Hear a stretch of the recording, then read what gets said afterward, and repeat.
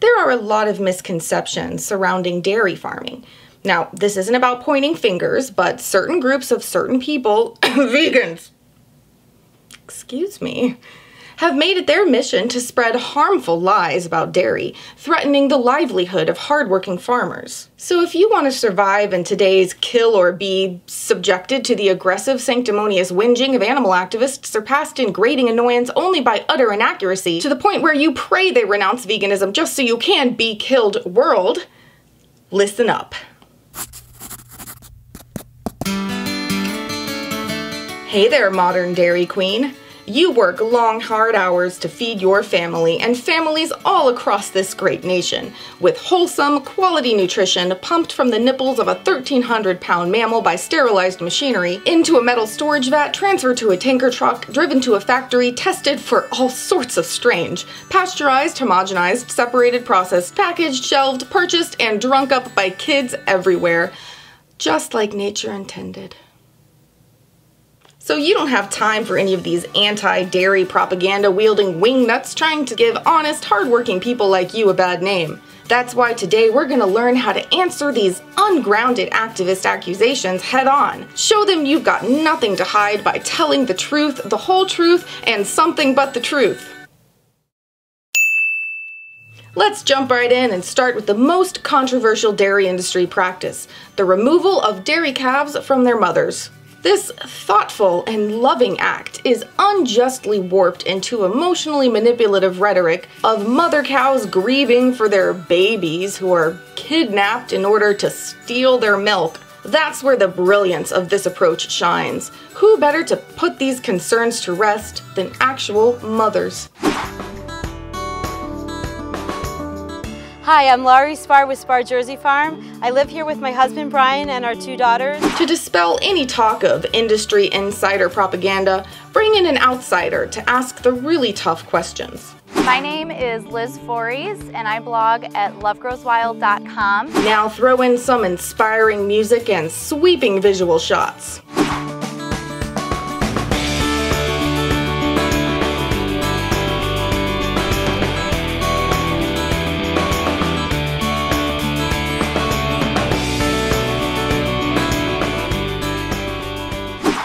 That's just beautiful. Now it's time to get serious and tackle these absurd lies head on. I noticed that I don't see any babies around here. Where are the calves at? That's right. Show how eager you are to share the truth by not even letting that bitch finish her thought. That's a good question. All of the cows in this barn are girls, and only girls can make milk. So girls are what keep our business rolling. Some constructive criticism.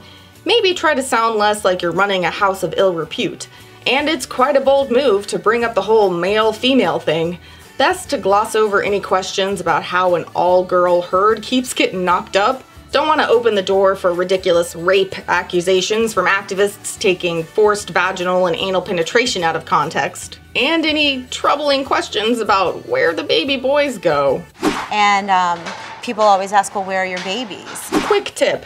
If you have any inkling of maternal instincts, be sure to put those on hold for the time being. And if you're nervous, just remember, you're telling people to do something they already want to do. Eat ice cream, cheese, milk, yogurt. It's not about convincing them. It's about giving them peace of mind to keep doing what they want to do anyways. Honestly, it doesn't even have to make sense. You can even try tossing out completely irrelevant statements like they're commendable acts. We do birth our own babies here so that the calves are delivered on site.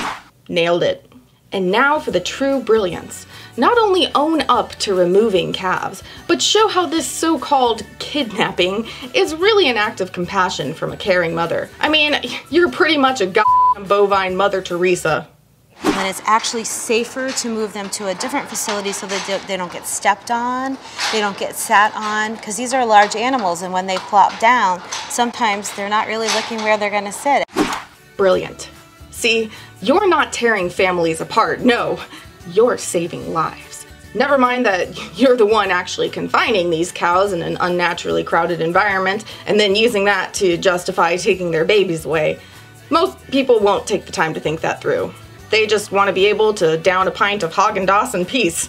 Now, if you're getting crap for keeping your cows inside, just offer another straightforward response. Do the cows have a chance to go out to pasture at all, or you said they're all inside? What happens is, just like the human cycle when a woman is nursing, they dry them up, which means they just stop milking them. That's exactly like how humans nurse. And then they have a little vacation, and they do hang out in the pasture, and they sort of just take some time off. See, dairy farms aren't slave labor camps like those activists would have you think. They're five-star spa resorts. Now, illustrate how your ironclad logic has won over the skeptical outsider. So it's for their own benefit. It really to is. take them and put them in their own separate area. Absolutely. Fantastic.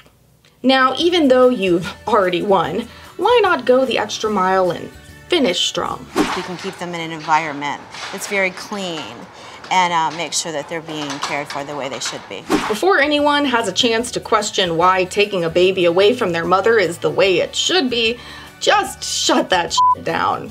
Now that you have mothers endorsing this whole practice, feel free to bring in the big guns for reinforcement.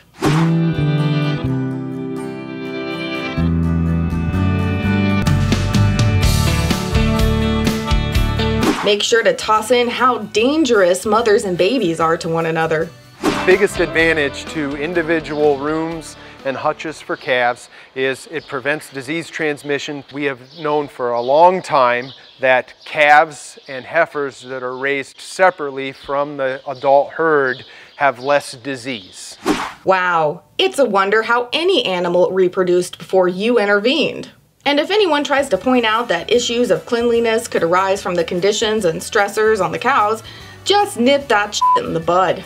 Feel free to go bold like this dairy blogger's expert answer to a beef farmer's wife whose instincts told her that it was cruel to separate a mother cow and her calf. Oh, what you poor dairy farmers have to deal with. Even other people in the industry think you're f***ing monsters. Cows are all too well known for their willingness to lay in manure, even when clean bedding is available. Any manure or bacteria on a cow's udder would be ingested by the calf when it tried to drink. What f***ing filthy animals. Don't forget to still assure any skeptical mothers out there by identifying with their experience. Just like baby infants are removed and put in a nursery right at birth, we kind of do the same thing with baby calves for their health. Of course, human mothers get their babies back, but don't get lost in the minutia. Instead, show how good these calves have it. In the summertime, when it's really warm out, a hutch is really nice because they have a little outside area in front of the hutch, kind of like a patio where they can go out and they have fresh air and sunlight. See, I'd take a luxury condo over a maternal bond any day. In the wintertime, they're protected from the wind in that hutch, deep straw bedding, and we also put what's called a calf coat on them, or a calf blanket, to keep them warm. Because who needs the warmth of a mother's embrace when you've got some straw and a blanket? And then at a certain age, they're grouped according to age. Much like school children are, we're grouped according to our age and with our pen mates. You know how it was in school.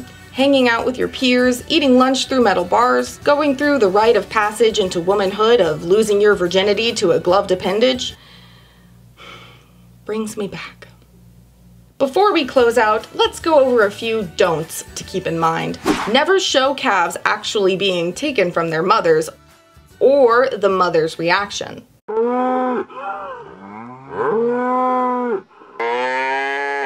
If you've leaned heavily on the whole cows make horrible mothers approach, do not show them defending their young.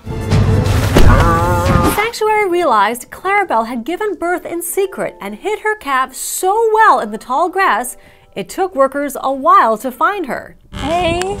Because every baby she'd ever had been taken away from her by the dairy farmers. Clarabelle assumed her new humans would do the same. Definitely don't mention how dairy cows' bodies give out almost 2 decades prior to their natural lifespan.